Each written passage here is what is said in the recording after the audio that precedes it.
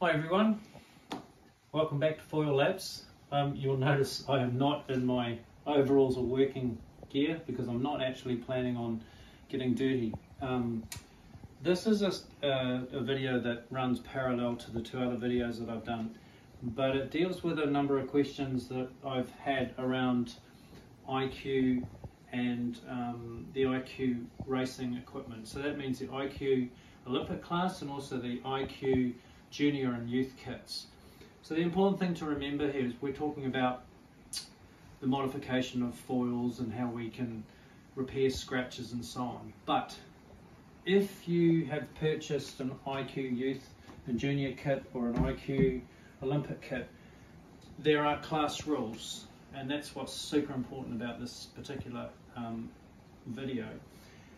And it's really important that if you are going to represent your nationals, qualify at your nationals and then race overseas at international events, it's super important that you're aware that at any one of those particular events there could be a measurer, or there would be a measurer, and I've been a measurer at a national event.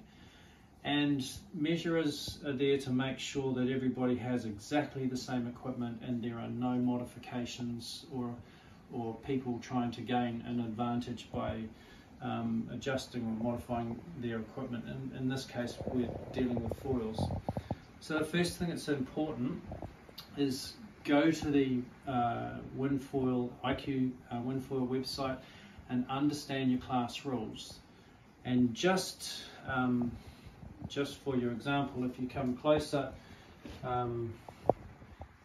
I have quickly downloaded and printed off page 10 and 11 of the class rules of the IQ foil, and I've highlighted hull appendages and modifications, and also maintenance, and also repair. And particularly in this area, it deals with what you can and cannot do with regards to surfacing or wet and drying or repairing your foils. Alright, so in this case, the coating of your foil is not permitted as part of maintenance, and sanding as part of maintenance is only permitted on the paint layers and shall not reach the inner internal carbon layers. So it's interesting because when we look at here, so this is a 900 square meter IQ race foil, and when I flip it over, if I was a measurer, the first thing that I would look for, obviously it's got the insignia here, but the thing that all of your IQ equipment will have, including the youth and junior kits, is this serial number with the QR code. So, and this code here, so when this product leaves the manufacturer, they have registered this product, and against that serial number is that product's dimensions. And so at an event, a measurer could reference that serial number to make sure that that is actually a true IQ 900 race foil. So when you buy your equipment, it's really important that you look after these stickers. Yes, they do get worn off. In a good way, one of the ways that we've dealt with this is we've asked our racers to take photographs of their equipment, and also in New Zealand at a national level we keep a record of our racers' serial numbers and pieces. So that's an example of the code on the 900 square meter. But also, if you come a little bit closer here on the fuselage, since I took this lifting wing off, here again is the code, the QR code, and also the serial number for the fuselage. These ones do tend to wear off quickly because it's aluminium and carbon, and aluminium and carbon and salt water is turns into a little bit of a battery, and these stickers can come off. And once again, on the elevator, so on the elevator again, here's where you'll find the registration for your product.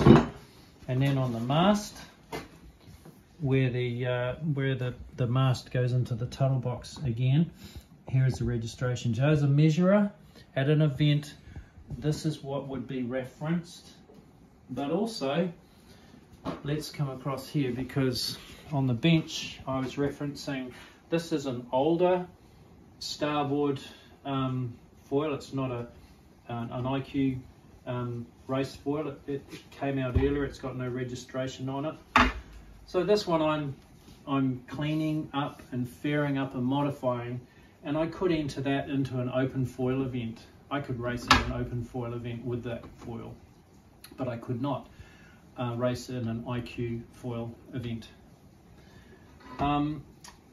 So just having a look closer here, when the IQ class rules talk about the paint, you can see that Starboard finish their foils with a very faint black, like a airbrushed paint down the trailing edge and also down the leading edge as well. This one has already got a couple of little scratches. That one's probably the deepest, and that one I would be able to remove. Probably I would start with probably 300 grit wet and dry to remove that, being very careful that I'm only smoothing out these scratches within the existing surface coat, and you're not allowed to actually go down into the carbon. So on here you can see where I've modified this open class foil blade. I've definitely gone down into the carbon, but as I later on, this will be recoated with Durapox to seal it all and then finally finish and polish it. So yes, effectively these are both Starboard foils. One I can modify and make faster and true up and make sure it's really fair.